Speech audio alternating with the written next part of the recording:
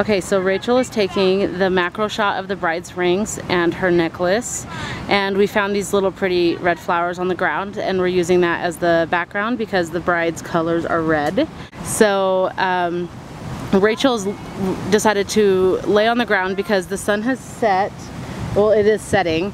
It's pretty dark. It's not dark, but to take macros it's dark.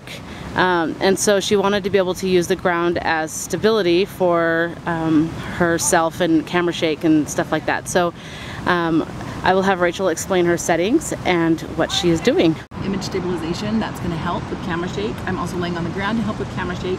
I'm shooting at 640 ISO, 5.6 is my aperture, and 1/100th of a second is my shutter speed. I'm also using live view, and I'm zooming it in to ×5, and I've got it composed how I want, and then I am just carefully reviewing my shot and making sure that I get not just the prongs but the actual stone in focus. And then I take a deep breath as I achieve focus. I exhale and release my shutter.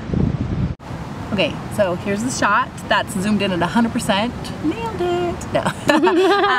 Okay, so then this is the resulting shot. We've got the pearl necklace, we've got the rings, we've got the flowers.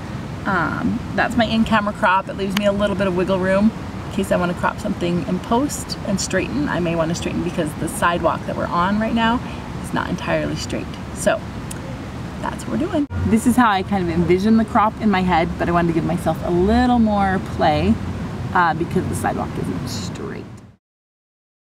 So to recap, Rachel's settings were ISO 640, 1/100th of a second for her shutter speed, and her aperture was 5.6. The reason her aperture was 5.6 and not 2.8 is because of how close she was to the ring. Had she shot it at 2.8, she would not have been able to get the ring and the prongs in focus. It would have been just the prongs or just the ring. And the closer she gets to the ring, the more she'll have to stop down her aperture.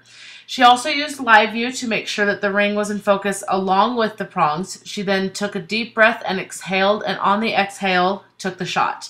She edited the image with Basic Warm Workflow from our first preset collection, and Sunshine Baby and Turn Out the Lights Baby from our first set, and also Follow Your Haze Warm at about 11% from our Follow Your Art set. So this is the final image that we delivered to the clients, and it looks great.